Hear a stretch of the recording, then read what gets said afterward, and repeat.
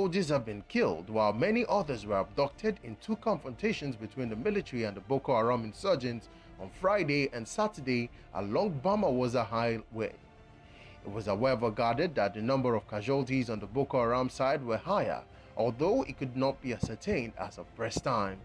The insurgents were said to have initially attacked Fergie, 20 kilometers north of Boko along the road from Gwoza to Bama on Friday. They were said to have killed 13 soldiers in the crossfire that took over 3 hours.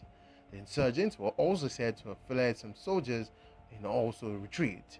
Report says the insurgents carted away some arms, ammunition and vehicles belonging to the Nigerian army.